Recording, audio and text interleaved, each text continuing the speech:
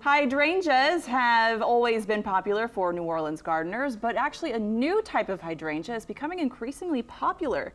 Dan Gill from the LSU Ag Center joins us with some of the differences between these plants. Good morning. Good morning. So these are two examples of hydrangeas, yes. Two totally different, and you're saying this is the new kind. It is. Now, the old garden hydrangeas we've grown for such a long time, they have these wonderful dome-shaped tops, and that distinguishes them from this new type of hydrangea, a different species altogether. This is Hydrangea macrophylla, and this is Hydrangea paniculata. So they're related, and they're both hydrangeas, but this is different. Look at the flower head, for instance. It's beautiful. It's a gorgeous large head, but it's pointed here up at the top. You can see that with this one particularly well. This is called limelight paniculata hydrangea because the flowers first open a green color, then they turn to a white color, and in this species it's all white. There aren't the colors that you see, unfortunately, this one in the comes garden. like every color. Blue, pink, purple, but the flowers do change from green to white, and then they'll age to a rosy red color over time. These hydrangeas are also much taller growing. You can see how this is shorter,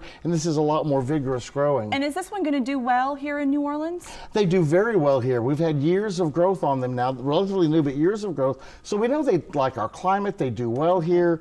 They take more sun than the garden hydrangeas. We put these in shady spots. These will go right out in part sun to part shade. Even full sun, these will grow beautifully in. So they'll take more sun. They're more drought tolerant. So overall, these are more robust, stronger plants as far as putting in sunnier, drier spots in landscape. But don't overwater them. You know, hydrangeas love the water. Yes, I was going to ask that because I have some hydrangeas at my house and I have no clue how to water them. Well, they like lots of water. Now, getting so much rain, you have to worry about it all that much. But how often? Depends on the rain. Oh. See, it depends on the rain. So if we're getting plenty of rain, don't worry about it. But when we go about a week without a good rain, check on your hydrangeas. These will do a lot better with a lot less water, but they're prone to root rot if you water them too much. So don't pamper these. When you put them in, water them enough to keep them happy, but don't overwater them. You'll get root rot on them, and that's the one thing that they have a problem with. Okay, what about pruning?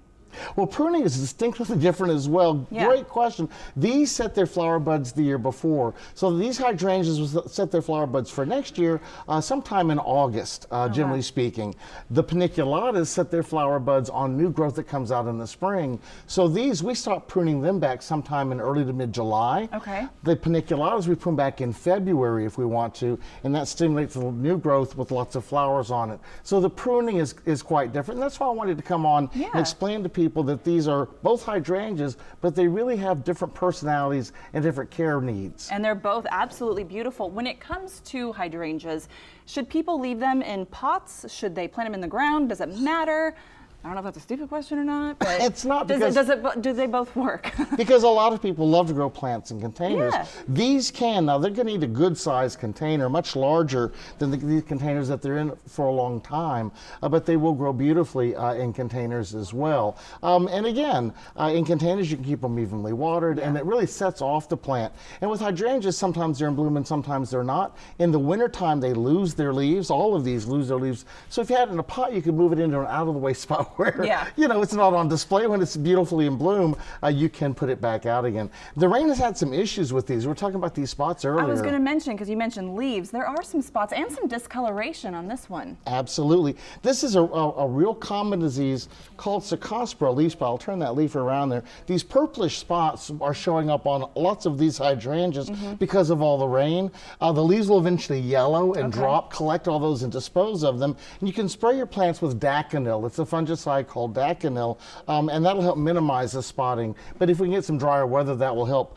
But we also noticed that on this paniculata, there is no leaf spot. So these tend to get fewer diseases than the traditional garden hydrangeas do as well. So if you got a nice sunny spot for a nice tall plant with these gorgeous flowers on them, wonderful focal point plant, think about adding these. I would buy these now in bloom if I wanted, and I'd plant them in the fall. I have to cut you off. We'll be right back after the break.